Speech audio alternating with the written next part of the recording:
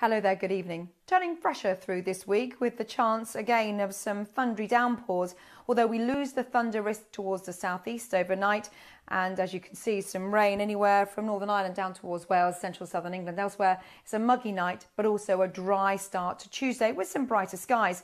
Through the day, though, the clouds will build and we'll see a scattering of heavy, perhaps even thundery showers.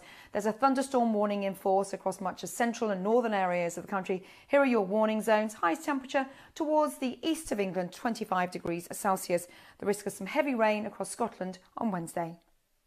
We're coming to the end of the grass pollen season, so that's good news if you do suffer from hay fever. Through tomorrow, moderate but locally low. And then as we head through to Wednesday, we'll see some low levels towards the west of the country, moderate further east. Have a lovely evening.